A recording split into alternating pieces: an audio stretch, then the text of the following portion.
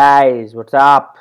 So this is quite unorthodox video as we have not seen such a videos, but because I thought it will help you a lot because there was no such source for my preparation, so I thought I'll make this. So it will cover major acts, conventions, protocols, bodies, etc. So they are all covered. So if you want me to continue making such kind of unorthodox video, do let me know on the Facebook page, as well as spread the word, especially for the poor and those who cannot afford coaching, as well as for those who are ignorant and do not know how to go about their preparation. And I've seen lakhs of Indian youths in disarray and doubt, so please try to spread the word so that it can be eliminated. If I have any query or doubt or request, please comment below the video in the YouTube or on Facebook. Even if I don't reply back, I will take notice of it and I will try to improve my videos based on those advice. So basically, what is a convention? See, convention is basically a guideline or framework or outer skeleton. It is like very major headings type of thing that do not delve into the painstaking details. Convention begins as an international meeting of representatives and result in general agreement about procedures or actions they will take on specific topics. For example, let's say there is a Vienna Convention. It is related to ozone depletion. But Vienna Convention do not cover any specific targets or details. It is the Montreal Protocol to Vienna Convention which covers these details. So are you getting the point?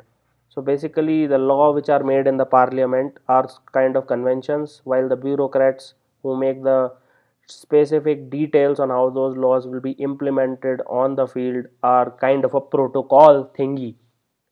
So a protocol is basically, it is where the party set specific aims or legal obligations. So in one line, if I have to say, a convention encourages while protocol commits. So this is the key difference between a convention and a protocol. So first of all, we have United Nations Convention to Combat Desertification. So this is applicable specifically for those countries who are experiencing serious drought or desertification, particularly in Africa. So it is to combat desertification and mitigate, that is decline or decrease the effects of drought through national action programs. Mitigation does not mean elimination. Mitigation means controlling or decreasing it to an extent where there is no significant impact of the question of the topic in hand. So it incorporates long-term strategies which are supported by international cooperation and partnership arrangements. So basically it is based on principle of PPD, that is participation, partnership and decentralization, and it addresses arid, semi-arid and dry subhumid areas which are also called as dry land. Here is the where the most vulnerable ecosystems as well as the people can be found. So at present this data is important for essays and questions. 13 million hectare land becomes unproductive via desertification. 13 million hectare with potential loss of 20 million tons of food grain and affecting some approximately, if you say, it is as good as 20% of the world's population. So it is the first and the only internationally legally binding framework set up to address the problem of desertification. And in 2007, that is 10-year strategy was adopted till 2018 to forge a global partnership to reverse, this is important, to reverse, that is whatever already loss have occurred, to change it and prevent in future desertification as well as land degradation. See, there are two different things, land degradation and desertification. Land degradation is the first stage, desertification follows it. To mitigate, again mitigate do not mean eliminate.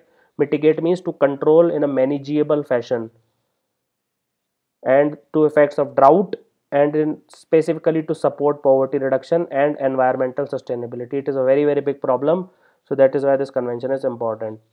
Now we have Bonn Convention, also called as Convention on the Migratory Birds, or also it usually people think it's for birds, but it also for animals. First of all, whenever there is a convention by name of a place, you should know where it is. That is the most important thing. So it is on the bank of river Rhine, and it aims to conserve terrestrial, marine and avian migratory species throughout their range. This is important. It do not include birds also, it also includes animals also. There are certain migratory animals which do show migration annually or semi-annually. So it is an intergovernmental treaty. It is concluded under United Nations Environmental Program, and it is concerned with wildlife and habitat conservation. So Appendix 1 includes threatened migratory species, and let's say these migrate within a country, so do not involve what is called as international cooperation. And now there we have Appendix 2, so it is migratory species which are requiring international cooperation. So anyway, moving forward, this is Ramsar Convention. Since again Ramsar is a place, you should know where it is. It is in Iran. So it is a treaty for conservation and sustainable utilization of wetlands and recognize the fundamental ecological function of wetlands and their economic, cultural, scientific and recreational values. So one word if you want to remember, Sarman Sarovar. So Sarovar say I remember wetland. It's as simple as that, and now you'll never forget. Just remember Sarovar and you will remember wetland. The definition of wetland is areas of marine water, the depth of which at low tide do not exceed 6 meters. There are low tide and high tide. I'll explain it if I some time do geography. If you want me to do geography also, let me know. It includes more than 2000 wetland worldwide. So wetlands are one of the most threatened of all ecosystems, especially in India. The major causes are, first of all, loss of vegetation, then salinization. Whenever you do excessive water is there, so salt accumulates and it causes destruction of that particular wetland. Excessive inundation, then water pollution obviously, then invasive species, let's say cornea or certain species come, they will completely destroy the wetland. They'll spread like weed. Then excessive development as well as road building. Then important wetlands of India are, first is Ashtamudi wetland in Kerala, then Vembanad coal wetland in Kerala, then Chilka lake in Odisha, Kevla Dev in Rajasthan. Loktak is extremely important because it's kind of a floating lake. Then Sambhar lake in Rajasthan, it is a very salt lake, it is a major producer of salt. Wooler lake in Jammu and Kashmir. So these are the most famous wetlands in India. Then we have, again I told you in the beginning, convention means basic framework or guidelines. Vienna Convention happened before protocol, so it came into effect in 1988 to protect the ozone layer. So basically ozone hole was observed around in early 80s and 70s. So it was measured in Dobson units, the thickness of ozone layer. So it fell drastically. There was drastic decline in the Dobson units of ozone layer thickness. That is why they came into place. Why ozone layer is important, everyone knows. There are three: ultraviolet, ultraviolet C, ultraviolet B, ultraviolet A. So C and B are almost completely eliminated by ozone. So these are the most powerful ones. So if you ultraviolet C is allowed to pass, you will have lots and lots of skin cancers and other cataracts and whatnot. So that is why ozone is important. So it does not include legally binding reduction goals because they are laid out in the accompanying Montreal Protocol. So what is Montreal Protocol? It is a protocol on substance that deplete the ozone layer, and it is a protocol to Vienna Convention. So basically it is an international treaty to protect the ozone layer by phasing out production of numerous substances that are responsible for ozone depletion. No problem. Atmospheric concentration have either decreased or leveled off, means they are same since Montreal Protocol came into picture. This is the important part. This is the way you show that it has worked. Due to this, ozone hole in Antarctica is slowly recovering and 1980 levels will be reached by 2070. So 90 years it will take to reduce the damage which human beings have done. Montreal Protocol includes, everyone knows, even a child of 6th class knows what is CFC now. So basically CFC, phase out management, as well as HCFCs, that is chlorofluorocarbons and hydrofluorocarbons. But it does not deal with hydrofluorocarbons. So this is very important point, because hydrofluorocarbons do not damage ozone, but it is a very potent greenhouse agent. Is that absolutely understood? So hydrofluorocarbon is creating lot of problems in international diplomacy. Basically hydrofluorocarbons pose no harm to the ozone layer because unlike chlorofluorocarbon and HCFC, they do not contain chlorine. However, they are extremely potent greenhouse gases. So those party which are under Montreal Protocol, they do not need to report the HFC. However, they can be reported under Kyoto Protocol. If you are signatory to it, you have to report it. So Montreal Protocol is the most single important international agreement till date. The two ozone treaties, that is Vienna and Montreal, have been ratified by 197 parties. Is that understood? Almost the entire world have ratified it. So it is the first universally ratified treaty. Then Minamata Convention on Mercury. So Minamata is a place in Japan. I've already told you. Just remember. So since there is M, so I remember Mercury. It's very simple. So it is an international to protect human health. Basically what happened is there was an industry which lead to leakage of mercury into the water, which fish ate that mercury, lead to bioaccumulation. When human ate, it led to mercury poisoning and what is called as Minamata disease. So it is a neurological disease causing symptoms of ataxia, numbness meaning you do not feel, and general muscle weakness means your muscle goes atrophy and you cannot move, you have loss of strength. Then field of vision becomes very narrow, it's also called a tunnel vision. Then there is damage to hearing. Finally you have paralysis and even death. Now it is related not only to mercury but it is related to everything. Is that understood? It is related to anthropogenic emissions and release of mercury and mercury compounds in especially. Now see the beauty of Japan. It happened in 1956 and within 50 years, that is in 2001, not even 50 years, Minamata became an official Japanese eco town and it has received lots and lots of awards. Similar is the case with Hiroshima and Nagasaki, who got bombed in 1945 under atom bombs and now they are thriving like anything. So we should take strength and motivation from such examples. Then we have Geneva Protocol. Basically, it is protocol for prohibition of use in the war of asphyxiating, poisonous or other gases and of bacteriological methods of warfare. Since it is a long way back protocol of 1930s, it happened after First World War and League of Nations. So their time, these are the things which are more popular. So that is why they have been used. So it is a treaty prohibiting the use of chemical and biological weapons in international armed conflicts. Then it prohibits the use of asphyxiating, poisonous or other gases and analogous liquids, materials, etc. etc. And finally, like specific treaties like BWC and CWC. CWC is very important and I'll be covering it in later lectures. Also covers it in exhaustive details.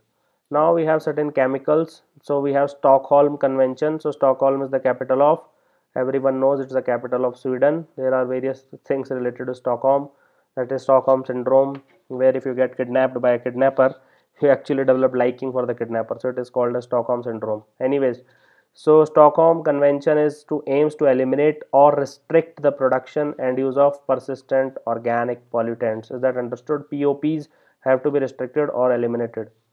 Then they are chemical substances that persist in the environment, bioaccumulate through the food web, and pose a risk of causing adverse effects to human health and the environment. Is that understood?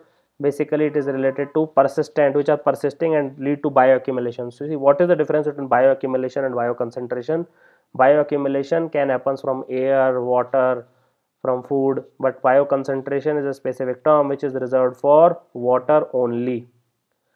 So DDT is a characteristic example. It get accumulated from fishes to fish eating birds and finally it causes disturbance in the calcium metabolism.